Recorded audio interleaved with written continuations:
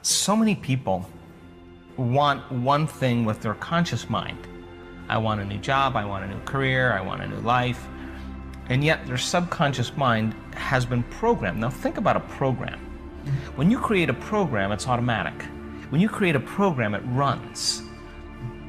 So the person is, with their 5% of their conscious mind, is having this desire for something, and yet their subconscious mind is doing something else. As an example, I used to take my oldest son golfing with me, and he used to say to me when we were on the fairway, I'm really worried about hitting that tree. And I would say to him, what tree? Because if you're worried about hitting that tree, what is the imagery that your brain is creating? You're worried about not hitting it. You're doing that with your conscious mind, but your subconscious mind is creating the picture of you actually hitting the tree. That's why you're saying it. So the subconscious is 95%, so more than likely your body is going to do exactly what it's programmed to do. So what's the relevance of that? Well, people say I want wealth, but they're programmed into being unworthy and lacking, right? So then as they begin to do the meditative work, and they start opening their heart. I was just talking to someone yesterday. When you open the center, things are going to sift to the top. All the programs are going to come right up. And when they come up like that, you're going to see why it isn't manifesting in your life. Now, don't see it as like, why is this happening? Did I do something wrong? The subconscious is actually venting. There's a certain period of time in the early mornings where we vent our anxieties. We vent our fears. It's the way the subconscious goes, let's just have this dream and let's just get it over with. So the subconscious is saying, what if you hit the tree? What if you're actually going to hit the tree? You're going to hit the tree, because that's exactly the imagery you have when you're trying to create something. You're saying, I really want this because I'm really afraid of dying. I'm really afraid of failure. I'm really afraid of rejection, right? So the person is subconsciously and unconsciously creating the imagery that's actually being revealed to them. So how do we change that? Well, really simple. We got to start rehearsing a new way. We got to start getting into those deep brainwave states, getting beyond the analytical mind, slowing our brainwaves down, getting into the operating system, and start reprogramming. Okay, so when this happens, these are the things I'm going to do. These are the things I'm going to do to create that, and start rehearsing those steps, priming and reprogramming the brain into a new outcome. So I have had that many years in my life, but I always have seen it as a strong sign, a strong symbol that I got something switched in my brain. I could say that people say I want to be healthy. Yeah, it's 5% of your conscious mind, but you set them at the dinner table and they're breaking all the rules of everything they said. So why does that happen? Because the program is running and they've lost their free will to a program. So now, that's important because your subconscious is talking to you. Now you got to get in there. You got to get in there and start rehearsing that you're going to step away from the table, that you're not going to eat after a certain hour, that you're going to make better choices, and rehearse them and remember what you're going to do and what you're not going to do. Now you begin to, on a fundamental level, begin to rewrite the script, begin to rewrite the program. And over time, if you make one or two new choices and restrain some old choices, you'll tend to make more better choices after you make a few, because you'll start feeling the satisfaction of your efforts. So don't see it as like doing something wrong. It's just that the mind is polarized. And people will say that they want something, but the subconscious is saying, look, this is really what's happening. So get in there now. Now you have the information to begin to unlearn those subconscious programs and begin to rewrite some new ones. We can refuse to think certain thoughts. Look how often you have refused to think a positive thought about yourself. Well, you can also refuse to think a negative thought about yourself, too. It seems to me that everyone on this planet that I know or have worked with is suffering from self-hatred and guilt to one degree or another. The more self-hatred and guilt we have, the less our life works. We find we have an inability to speak up for ourselves and we are always trying to please others. Or we may be angry and explosive all the time. The less self-hatred and guilt we have, the better our lives work on all levels. This includes the health of the body too. It has been my experience that the very bottom line for everyone I have worked with is always, I'm not good enough. And we often add to this, I don't do enough, or I don't deserve. Does this sound like you? Always saying or implying or feeling that you are not good enough? But for whom? And according to whose standards? Now, if these negative beliefs are very strong in you, then how can you possibly create a loving, joyous, prosperous, healthy life? Somehow your subconscious beliefs would always be contradicting these objectives and making sure you do not obtain your goals. I find that resentment, criticism, guilt, and fear cause more problems in our bodies and in our experiences than anything else. These feelings come from blaming others and not taking responsibility for our own lives. You see, if we are all 100% responsible for everything in our lives, then there is no one to blame. Whatever is happening out there is only a mirror of our own inner thinking. I am not condoning other people's poor behavior, but we must realize it is our beliefs that attract to us people that will treat us that way. If you find yourself saying, everyone always does such and such to me, criticizes me, ignores me, takes advantage of me, or abuses me, then this is your pattern. There is some thought in you that attracts this behavior. On some internal level, you believe you deserve to be treated this way. Or you treat other people this way, and it is just coming back to you. Whatever we give out, mental, physical, or verbal, will come back to us. When we no longer think or behave this way, the other people will change their behavior, or they will go and do that to someone else who believes they deserve it. You will no longer be attracting the experiences you say you do not want. Whether we want to change a life experience or a physical problem, the place to begin is to say so. Literally say, I am willing to release the pattern within me that is creating this experience or this condition. You can say this to yourself over and over every time you think of your illness. Say this with me now. I am willing to release the pattern in me that has created this condition. The minute you say this affirmation, you are stepping out of the victim role. You are no longer helpless. You are acknowledging your own power. You are saying, I may not understand it, but somehow I am beginning to understand that I contributed to creating this problem, and now I take my own power back, and I am releasing it and letting it go. What a powerful statement to have your subconscious mind supporting. As I said, resentment of others, criticism of ourselves, guilt over the past, and fear of the future are the most damaging mental thought patterns we can have. This kind of internal dialogue creates and maintains dis-ease in the body. These thoughts can destroy the body.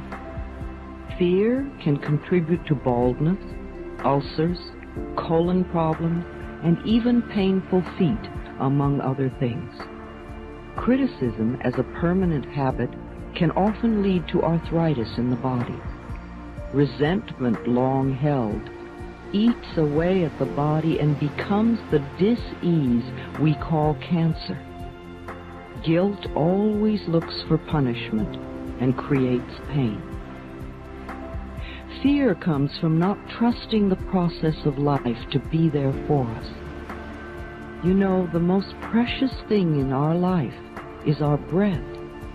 If you did not take another breath, you would not last 3 minutes. Yet you have such faith that your next breath will be there, that you don't even think about it when you exhale.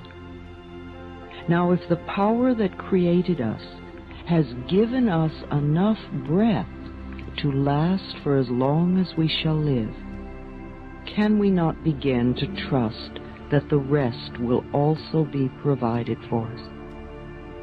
The next time you are frightened, think about the abundance of air and say, I trust the process of life to take care of me. Whenever someone is in pain, I know they have created a lot of guilt for themselves. Chronic pain comes from unrelenting guilt, often so buried that we are not even aware of it anymore. This guilt must be dissolved before the pain can be eliminated. Guilt is a totally useless emotion. It never makes anyone feel better, nor does it change a situation. Your sentence is now over. Let yourself out of prison. Anger combined with guilt often contributes to accidents. The degree of physical damage lets us know how severely we felt we needed to be punished and how long the sentence. Where this pain occurs in the body gives us a clue to which area of life we feel guilty about. Critical people often attract a lot of criticism because it is their pattern to criticize. They are often cursed with perfectionism, the need to be perfect at all times in every situation. Do you know of anyone on this planet who is perfect? I do not. Why do we set up standards that say that we have to be super person in order to be barely acceptable? That is such a heavy burden to carry. When I was a little girl, I had a very difficult childhood. My parents divorced when I was 18 months. I was raped when I was 5. I became a battered child and grew up in the Depression. My mother was very much a victim, and my stepfather constantly expressed his own brutalized childhood. I grew up having a lot of resentment. I had to create cancer in my own body before I was willing to begin to release that resentment. I am certainly not condoning the behavior of any of the people who mistreated me. However, for me to spend a lifetime just running the old movie, feeling blame and anger and resentment, is not doing me any good in the present moment. I learned that resentment only eats away at me, and it did. In my case, holding on to old blame and feeling resentful for all that they did to me helped to create my disease. Releasing and letting go helped me to heal myself. The past is over and done.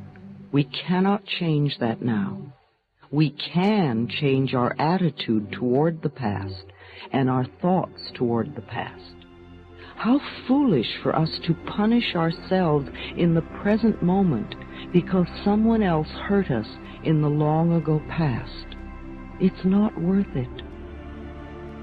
I often say to people who have deep resentment patterns, please begin to dissolve the resentment now when it is relatively easy.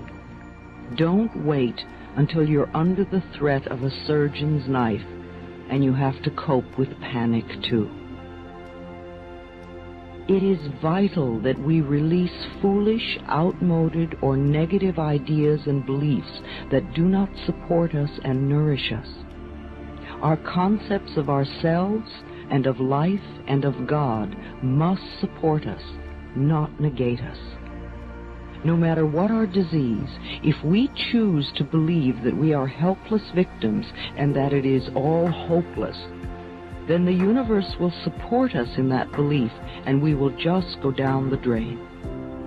When people come to me with a problem, I don't care what it is, poor health, lack of money, unfulfilling relationships, or stifled creativity, there is only one thing I ever work on, and that is loving the self. I find that when we really love and accept and approve of ourselves exactly as we are, then everything in life flows. You do always have options, and you are at various times, at varying degrees of being sensitive enough to know what your options are.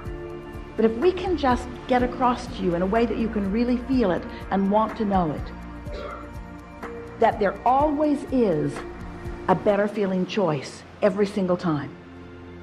And that if you will try a little bit to take that better feeling choice, before you know it, your life will have smoothed out and you will be very clear about what your path of least resistance is. Because the path of least resistance is the path that the source within you has highlighted in order to assist you in getting from where you are to everything you want all day, every day. That guidance is supreme. So let's say you went to bed and you sort of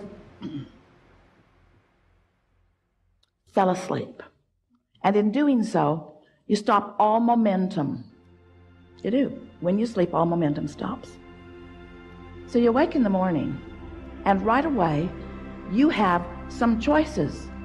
You can jump right into the day, into a maybe squabbling household.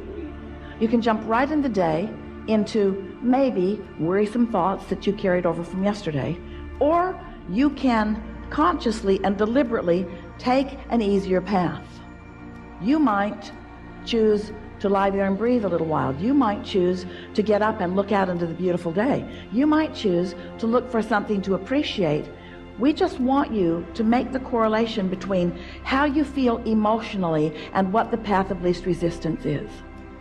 If someone picks a fight with you and you join in with it, that might be the path of least resistance, because that's just what you always do, and you don't have the reserves to do anything else. And we're not criticizing you ever about taking the path of least resistance. But when you're in the middle of the argument and you acknowledge, I don't like this, you're launching rockets of desire that you want to get along better, not just with this person, but with all persons. In other words, you're launching some rockets and your path just got clearer. And tomorrow when you wake up, you might have a better chance of going there than down that path. And if you care about it, in time, you'll be at a place where someone will be picking a fight with you and you won't feel any inclination to join in the fight, because you'll be standing in a place of such clarity. Hey, this is not my path of least resistance. But until you've smoothed it out vibrationally, you don't have those options. That's why when people write books that tell you how to adjust your behavior, you want to kill them. Because you cannot behave other than the momentum of your vibration. You see what we're getting at? So we want you to move forward in your day and do whatever you feel like doing, because after all, that's what law of attraction is calling to you. In other words, Esther said to us on many occasions, Abraham, if you guys really wanted to make this fair, you would stop letting law of attraction cooperate with my bad attitude. You'd help me change the momentum. You'd put some really pleasant things in front of me so that I could observe that and change the momentum. And we say, law of attraction is fair across the board. It's reflecting back to you how you feel. You just have to gradually decide, have we convinced you about the path of least resistance? That's the most important thing. Do you accept that you are more than this body and that there's a source energy part of you who is a strong vibrational momentum who is calling you? People talk about this all the time. I want to be on my path right after I knock this guy's teeth out. I want to be on my path right after I condemn the government or I fight with my sister. I want to be on my path, but first I got to take care of all this stuff that isn't the way it should be. And we say, you just got to decide that as early in the day as you can find the vibrational frequency of ease, the vibrational frequency of path of least resistance. And it is our promise to you that before you know it, you will have figured this out. Please understand, we are not wanting to guide you toward or away from anything. We are not wanting you to ever feel that we think that you are on the wrong path, because you never are. You are always on your path, and it is always the right path. The question is, how much resistance have you thrown on your trail? So how much are you blocking your view of your true path? Your path to joy, your path to clarity, your path to abundance, your path to agility, your path to dexterity, your path to clarity. Clarity, clarity, clarity, clarity. Your path to living happily ever after. Happily ever after. Regardless of what anyone else is doing, you have the ability to stand in the middle of whatever it is and offer a vibrational frequency that gives you clarity about your path. You don't have to be bogged down with others, you see. You got that, didn't you?